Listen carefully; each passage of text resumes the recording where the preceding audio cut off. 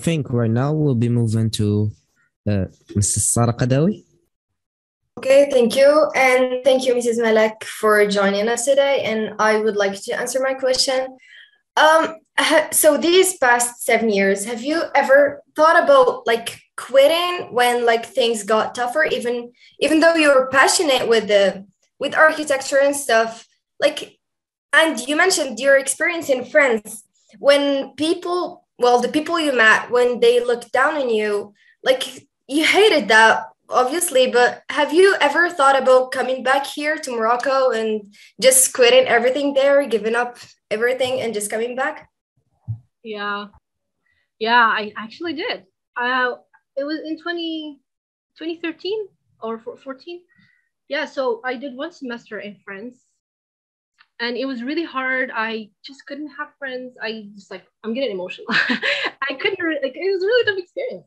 So September to December, that was my first semester. Then I went back to Berkane in December in the Christmas holiday, and I told my dad, like, I don't think I want to do architecture. I kind of blamed it on the school because I thought school was hard, and I told him, I don't want to do architecture anymore. I want to quit. I don't want to do this. I told him, just send me anywhere else. I want to study law, like go to medical school, but I don't want anything to do with architecture. And I started crying. And then my dad was like, okay, just go to bed and we can talk tomorrow. And then the next day he asked me, he said, okay, so it is just a bad experience. It's not a bad career. He said, you always wanted to do architecture.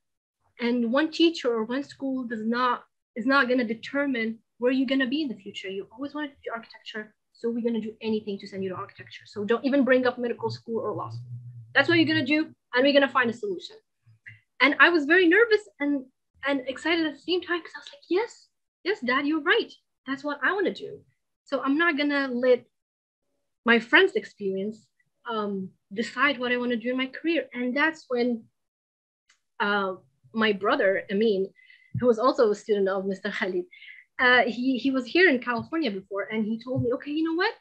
Just come to the US, look around, see if you like it, you can stay. If you don't like it, we can find another solution. So that's when having a very supportive family is very important. So my family was very supportive. So I was like, okay, I can come to the US, really? Like that was not even in the plan. And I came here and I loved it and I stayed.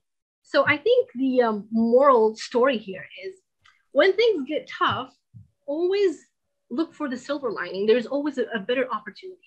Like in my head back in the days, I was like, okay, so I don't want to do this. I failed. I hate it. I don't like it. But, God had, or Allah had better plans for me. And, I just had to wait. So there's like a better thing out for me. So it just happened. Actually, now I'm very grateful and thankful for the bad experience in France because that allowed me to come here.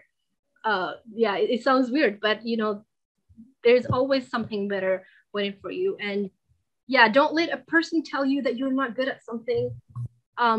Like they will tell you that you're like back in France, my teacher was like, okay, so I don't think you guys are meant for architecture. And he was like just this really rude person. But I came to the US and I had so many awards in architecture school. I graduated president honors.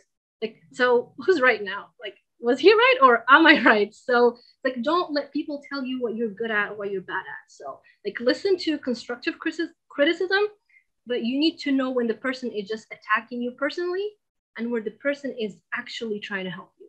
So it's very important. Thank you. Thank you.